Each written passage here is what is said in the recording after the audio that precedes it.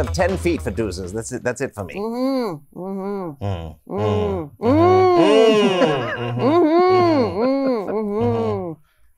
I have a question. Oh, yes. Hi. Yes. Oh, hello. Hi, Here. guys. Silly creature. I don't know Hello. who I'm speaking to specifically. That's but okay. That's all right. I've heard so many stories about Jim and Frank and other Puppeteers improvising on set, and we just got to watch you for a few. Is improvising on set like a key part of puppeteering? Oh God, yeah. Yes, indeed. Really? We're It actually, absolutely is. These two characters especially, we've become kind of infamous on set for just taking them to places that are insane. But it really keeps you in character in between takes. Right, And you right. find things. Yes. You know? I mean, the writers really, we were just playing the first couple episodes of Fraggle with Cotterpin and Architect with their insane background in history and the way we play off of each other. And the writers actually loved it so much, they started kind of writing that into the scripts. So it can not only pay off from a story place, but it really just gets us where we need to be. Yes. And yes, it keeps us in that playful zone. And we improvise during takes. We improvise after the scene is done. We just keep going. Right. And sometimes it makes the cut, but it does further develop the character and helps us and helps Everyone, right, sir? It can only get better. You can only find more magic. You know what I mean, silly creature Adam? I do. Is this freaking you out? Not at all. Oh, good. Yay, you're one of us. What I'm noticing is there's a, how do I say this? There's Take your time. There's a perception that, like in a shop like this, there'd be a character, you would build a thing, service the character, and then the character goes on set and does character type things. But in reality, there's a creative enterprise that has to go find that character. And it starts with a drawing and then becomes a mechanic, and then it comes to you guys. And I'm guessing that some of the things they say surprise you. It does in the sense that I think that you're so fueled by the richness of the world. You know, it's such an incredible world to play in. The characters are so beautifully thought out. They're built so gorgeously. They have little details that we even noticed as we went on. We're like, oh, look at this little thing on my pocket here that I never realized. So all of a sudden you start to find those things. And it's like you're being given this well thought out, enriched gift and you just get to take it beyond. That's thrilling because it means that what comes out is something brand new every time. Yeah. You're doing the farthest thing from just reading a script. Yes, very much so. Very much so. I mean, Well said, sir. Well said. That was good. You're deep. That's real. Wow. He is He deep. gets it, sir. You know what? He gets it. He does. Give this man the gets Pulitzer it. now. Call them now. See, we're emphasizing. We're leaning Yes, we forward feel very now. strongly. Look at that. Look at that We're movement. leaning. We can give you some disco moves if you want. Look at that. Doozer got back. That's right. Not really sure what that means, but I heard it. The sympathetic movement of this platform really adds something too, doesn't it, Yeah, sir? you're turning away from me. Yeah. I'm not sure why. Have I offended you? Look God. at me when I'm talking I'm to you. swiveling. I'm so sorry. What have I said? There we go. There we go. All right. Okay. All right. I love the way their noses move. Yeah. Oh yes, I found out that our department props would boop. Did you boop at the Doozers' noses today? They literally would just go and touch their noses and go, oh, I booped a Doozer's I nose. didn't know that. Like every day. Every time the Doozers were out, they had to boop the noses because they're so soft. And they are surprisingly soft. I was impressed with how soft they were. It took me forever to realize that it just makes your day. I invite you to do it. Maybe not when the camera's rolling, but you. Do it now. Do it now. Up our noses. Oh, that's Yep. really lovely. Yep, there you go. Isn't that joyful? Yep. It really is. So joyful. It's like a haute. It's almost like a what do you call it? Like a haute couture M&M. Sure. Right, like the kind that a fancy restaurant would serve. That's wow. You know what that I'm is? sorry It's for called calling good, part of you edible. good skincare routine. That's what it is. Keep it Edible. supple. Supple. That's a word I couldn't think of. Supple. I really like the your antenna. Those look Thank great. you. Thank you. I'm super alert. They have movement with my head, which I really like. Those are actually new for this series because the original, they were just basically pieces of wire and they were very stiff. So getting some more performance. Yes, you get a little more free movement and they just look really cute. Do you ever, in your home life, will pick up a toaster and start to make voices for it? Do you like some random object? Is it a pathology? When my daughter was small, I absolutely did. Yeah. But just in my spare time. No. Fair enough. It's a little busman. Bus and else is Hall, doing it, sure. Donna? Coles to Newcastle. I did it as a Yes. kid. I mean, I would take like the Yeah. like the little milk bowl for coffee and stuff like that, and make the mouth move and stuff like that, and put a voice behind it. And so that's my parents were not shocked when this became my career because they're like, yeah, you've been doing it since you were like 4 years old. Yeah. But I think it's finding the magic of putting life into something inanimate. I mean, when we take our hands out, they're just Yeah. They flop That's it. over They're and gone. their mouths are open, and and it's a little they could be sad. wax figures, but that's the magic of just the littlest bit of movement from our hands creates hopefully something very lifelike. And Eloquent, sir. Very eloquent. Thank you. Very, very nice. I'm working on my book, Ah, you see. that's I'm right. testing it out. When was the first time you guys picked up these characters to perform them?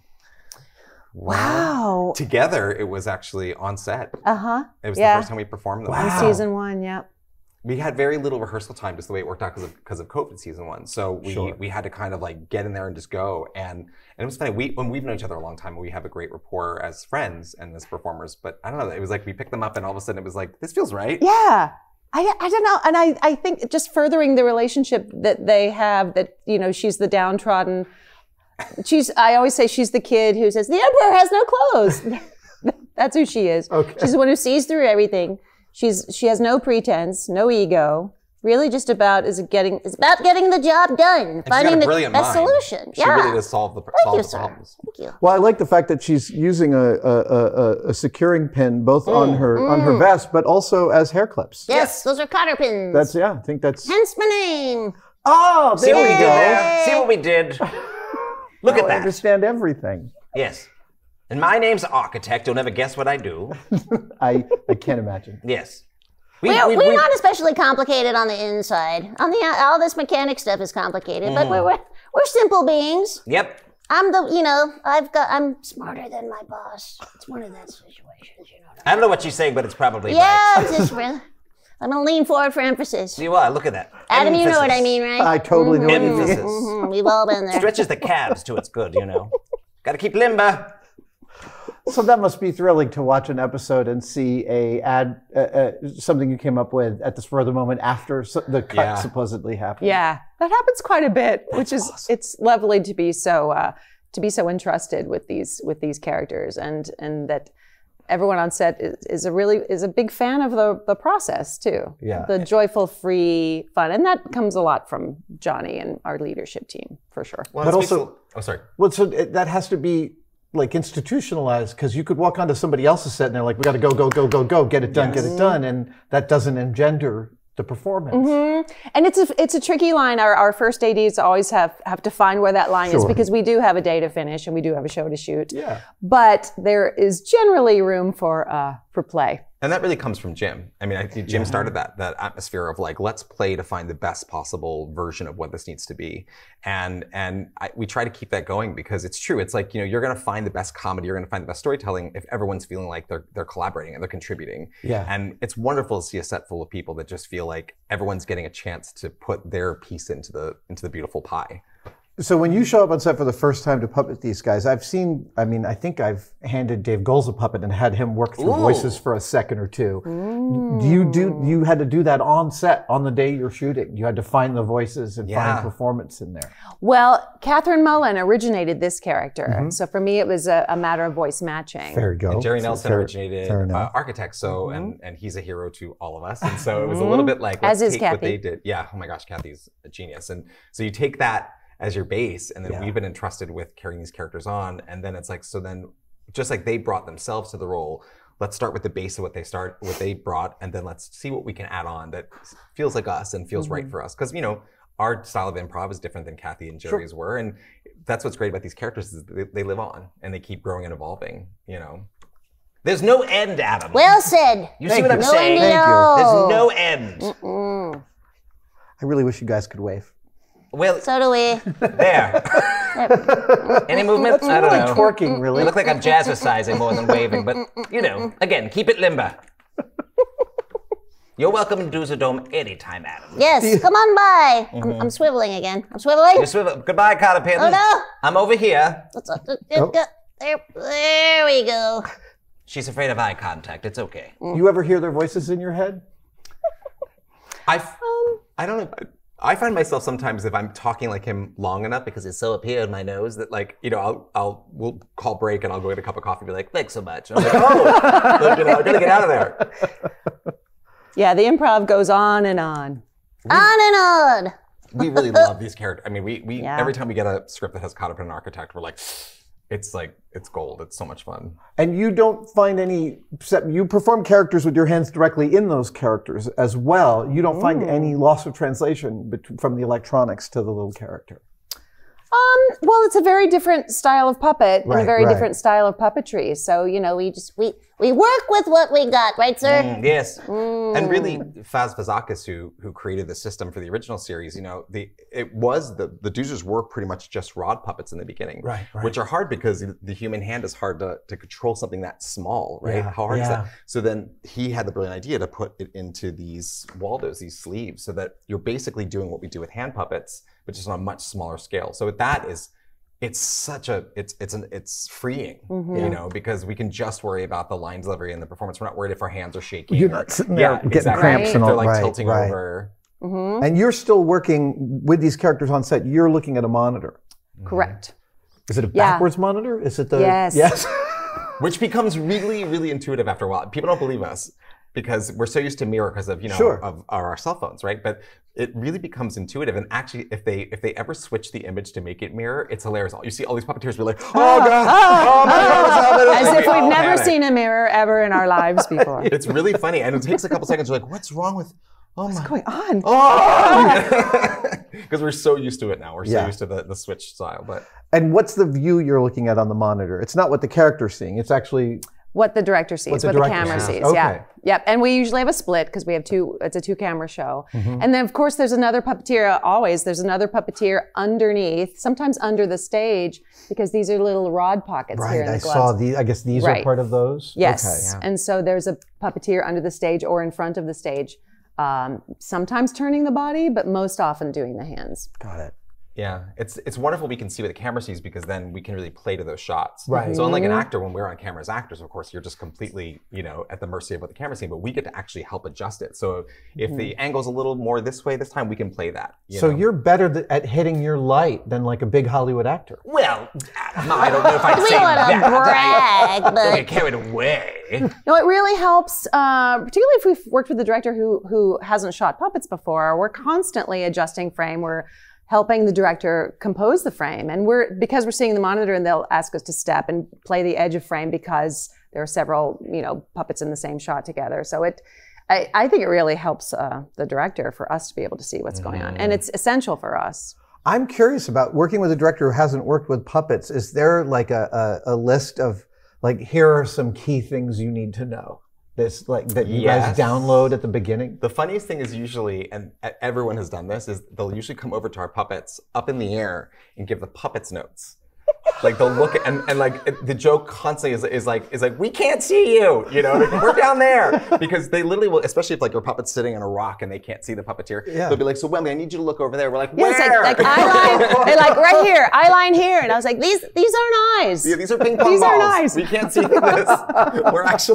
We're not able to see. Always happens. That's hilarious. It's really hilarious. And it's also the weirdness of, you know, you're hiding a human body underneath a frame. So sometimes like, you know, no other show you're gonna be like, there's a head in the shot, we gotta stop. You know what I mean? Right, like, right. All these little things that we have to do to make these characters seem real that you wouldn't have to do on any other series. I think that's sometimes what the directors are like, wait, what? You know? Yeah. Or even little things we say, like, you know, our eye focus is off. You know, where else would you hear that? But it's true. It's like, you know, if Moki or Gobo's eye focus is just slightly off, sometimes it makes them look not real. Yes. So it's those little things that the directors have to be aware of that we need. Particularly to that point, when we have 2 cameras, sometimes the eye line will look great in camera A and look terrible in camera B. So we always will, in that case, ask which camera should we favor at this point, and also say, just so you know, you can't use B here, Right, because the eye line's totally off, and they look insane if they're not. Because one of the things I heard this from, gosh, don't remember, someone teaching puppetry is like, there's a lot the puppets can't do, but what they can do is eye focus. Yeah. And it's so key. Wow. so important. It's fundamental. So it sounds like one of the key things is to teach the directors how to trust you guys to be part of the process of solving, Yeah. getting everything in the can by the end of it. There's a lot of back and forth on how to make the shot work, and I'm the puppet captain on the show, and so part of my job is going to the director and saying, okay, for us to make this happen for you, we're going to need this, and this. Are you okay with this? It's kind of like a give and take in a negotiation.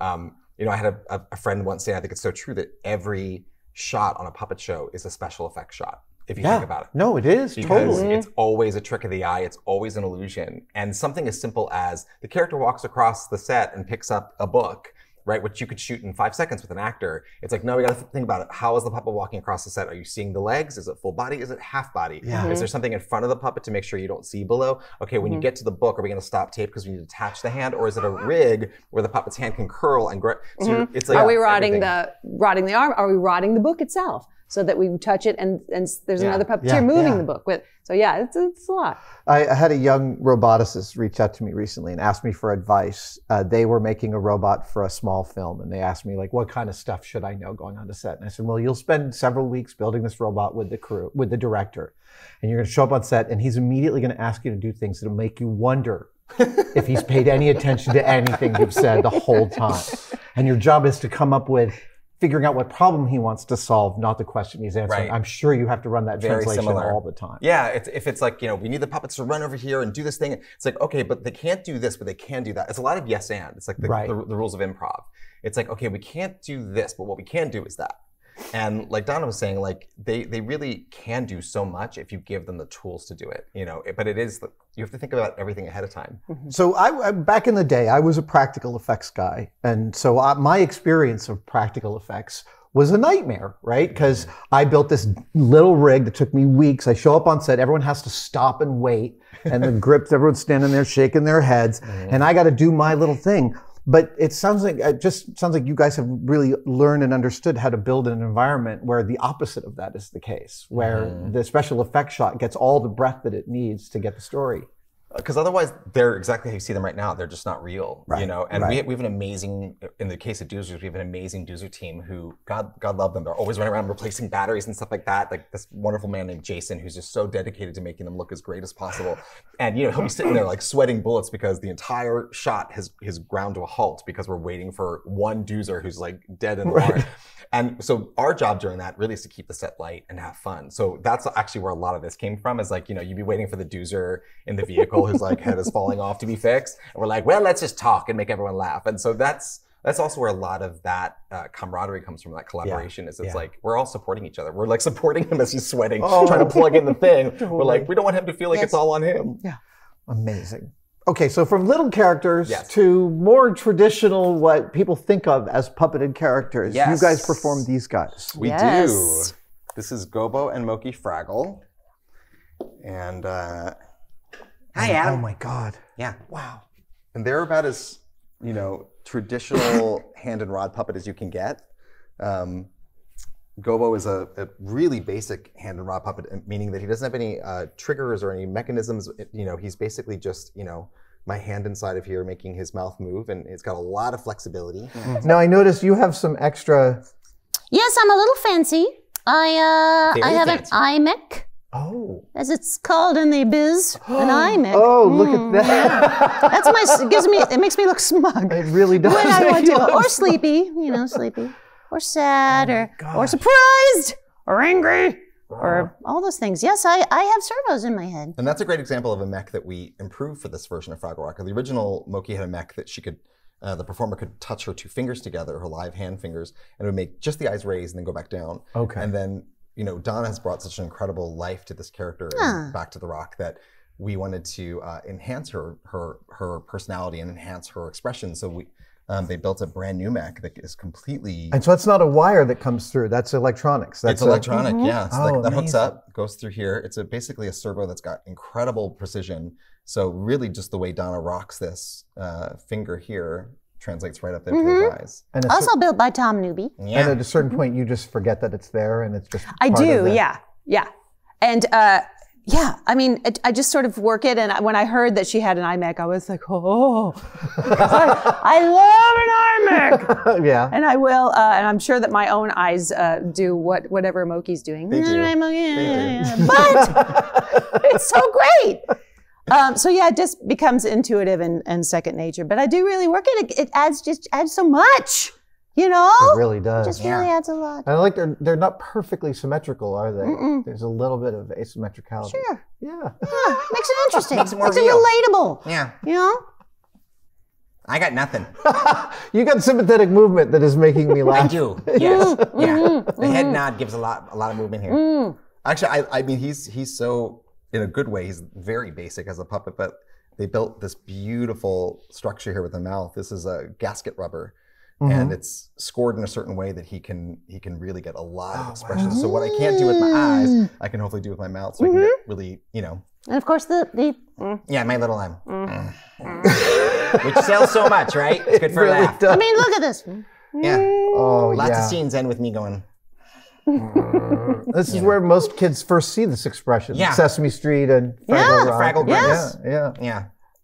But yeah, and then actually Moki got a complete makeover because the original Moki was in a robe and she had longer hair and she was a little bit more like, you know, drippy and kind of 60s hippie. And we wanted to kind of refresh her for the show. So she got a complete makeover and she got shorter arms and she got a little bit of a new body shape and she got this beautiful I dress. love this dress. Got an This is a lovely updo. Thank print. you. And Got this an updo. Yeah. I do. The updo is great too. And a little zhuzh on the color. Little Because what do you call it? vibrancy. You call it your Moke over. moke over.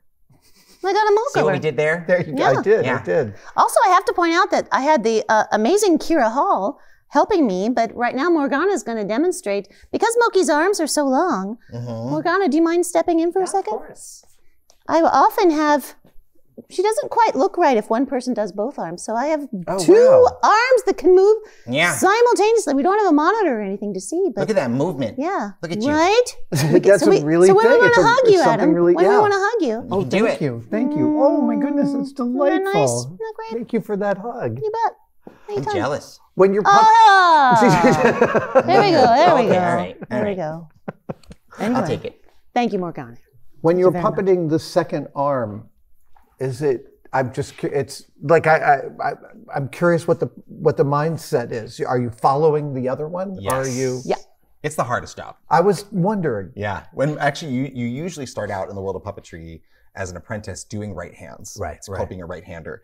And your entire job is to follow the main performer. And I started off very young doing that. And I remember every day was like it was just the most nerve-wracking thing because you are, it's funny to think about it, but literally if you just move this hand in the wrong way, if Donna turns, a certain way and I don't follow, Right. all of a sudden it looks like something's The whole wrong. take's ruined. The whole thing's ruined. And so when you're, working with, these incredible puppeteers like Frank Oz and Jerry Nelson and Carol Spinney, all these people you idolize and you are right-handing for them, and we both have this experience. It's And terrifying. It's horrible. It's terrifying. That's just the word for But it. that's a great crucible Yeah. because you can get it right and no one will notice. But boy, if you get it wrong, that is a terrible. And I've had assistants saying, "Is this okay? Is this okay?" It's like if you don't hear anything from me, it's awesome. Right. If I don't notice it, then the audience won't, and no one will go. Whoa! It won't ring untrue for a second. So, But you actually create, like Kira, who right hands for Moki on the show. I mean, you guys have created such a symbiotic relationship for the character. And Kira Hall is amazing. Kira Hall is a mind reader. So I rarely have to give a note at all. I rarely even have to make a suggestion. They just know. When you're doing live hands for another puppeteer, that's even trickier. Oh, that's like Rolf and okay. Yes. Yeah, so your hands are inside, and so Yeah, because you're really close. I mean, And you're wrapped sharing around them, space. right? Kind of, Yeah. yes. And then someone may want to put the hand on the back or hold onto a belt loop, just so. And if you're traveling, you really gotta so much catch harder up. to fake that one. Yeah, there's some flexibility, right? Because you have this. yeah. I can be 3 feet Right. away and Yeah, assist exactly. Johnny. And if I walk, Donna can still come. But if I'm, doing a right hand and I'm attached, my and you God. pull me, it's like I better be ready to go. So it's a really trusting. That sounds even more. So it sounds like the harder jobs are way at the beginning. Yes. Yeah. But you get to watch and learn, and you pick up things, and I feel like it's such a great training ground because you get to be part of the shot and learn how important the composition is and how every single thing matters and how everything comes together, but you don't have the pressure of delivering the lines or delivering the funny. You have the time to kind of take it in. I imagine that there might be things you learned from puppeteers you right-handed for that you now pass on to people right-handing for you. Sure. like a bit of grace or a bit of latitude to understand. Absolutely. Makes you more patient for sure, you know, and you remember that feeling. You remember that you know, you want to get it right because you want that shot to look good and you don't want to be the person to mess it up. So we also try to celebrate our right hands a lot too. If they do a beautiful job doing something really tricky, like picking something up, or, you know, we really take the moment to celebrate that because we remember what that's like. Yeah. And we always thank our assistants after every scene. Good. Always. That's lovely. Yeah. It's the Fraggle. Well, Don't fall. sorry. We need you. I got a little too casual there. I'm feeling so relaxed in your presence. Yeah. You're good at that. You guys have been really excellent hosts. Thank Thanks, you so Mr. much for Adam. chatting Thank with me you, today. Adam. I Group really hug. appreciate it. Yay! Oh, yay! Thank you. Oh my God. I'm so happy right now. Fraggle loves the best love. Yeah. It really is. Turns out. There it is. Thank you guys. Hold on to your volubiuses, because I know exactly where we should go. Tell us in song. Okay, it's a party down in Fraggle Rock today.